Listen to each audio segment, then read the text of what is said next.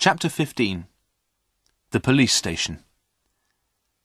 At 100 kilometres an hour, the motorbike carrying Tommy Logan and Bob Steele roared through the centre of Bristol. Peter's big lorry raced after them.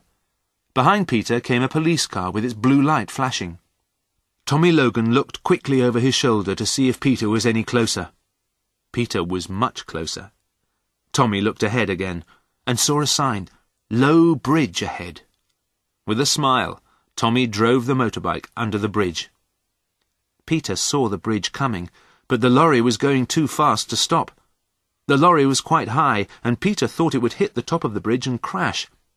With a loud roar, the lorry went under the bridge and missed the top by a few centimetres. Peter wiped the sweat from his forehead.